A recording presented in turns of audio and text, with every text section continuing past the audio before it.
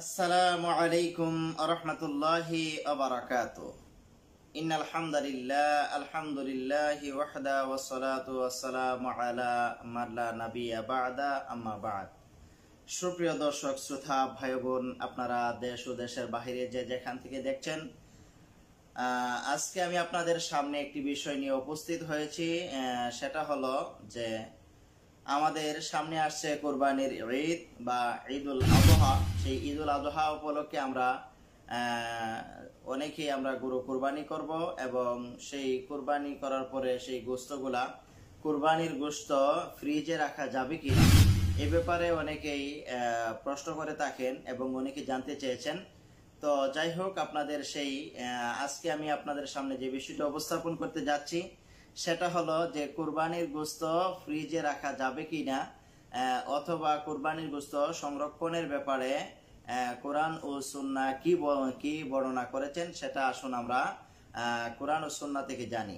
সুপ্রিয় দর্শক শ্রোতা ভাই বোন, কুরবানির গোশতর ব্যাপারে আল্লাহ রাসূল সাল্লাল্লাহু আলাইহি ওয়াসাল্লাম সহিহুল বুখারীর 5569 নম্বর হাদিসে, আবারও বলছি সহিহুল বুখারীর 5569 নম্বর হাদিসে রাসূলুল্লাহ সাল্লাল্লাহু আলাইহি ওয়াসাল্লাম একটি হাদিস, দীর্ঘ লম্বা হাদিস, আল্লাহ রাসূল সাল্লাল্লাহু আলাইহি ওয়াসাল্লাম বর্ণনা করেছেন যে কুরবানির গোশত 3 দিনের বেশি তোমরা রাখা যাবে না অথবা তোমরা রাখবে না। তো এই হাদিসের এই অংশ থেকে অনেকেই আমরা বিভ্রান্ত হয়ে যায়, যে ফতোয়াও দিয়ে দেই যে কুরবানির গোশত 3 দিনের বেশি রাখা যাবে না। তো এই যদি হাদিসের এই অংশটা অথবা এরকম আরো অনেকটি হাদিস এসেছে যে 3 দিনের বেশি কুরবানির গোশত রাখা যাবে না।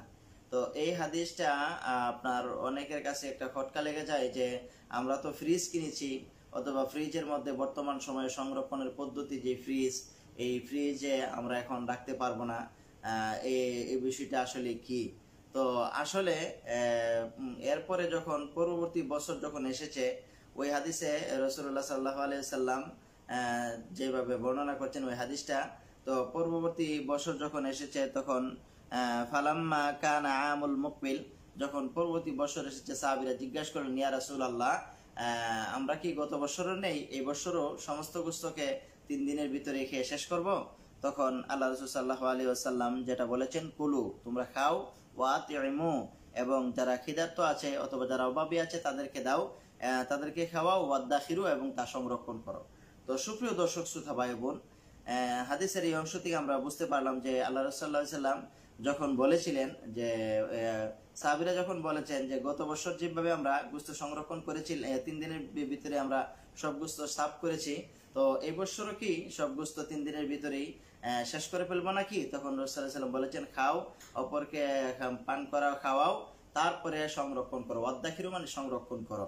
তো সংরক্ষণের কথাটা এখানে এসেছে, এরপরে কারণটা উল্লেখ আছে যে কেননা ফাইন্না আমা কানা বিন নাসি জাহাদান, যে গত বছর মানুষের মাঝে ছিল দুর্ভিক্ষ, যার কারণে গোশতগুলা অনেকেই অনাহারী ছিল, এই জন্য গোশতগুলাকে সংরক্ষণ করতে আল্লাহ রাসূল নিষেধ করেছেন।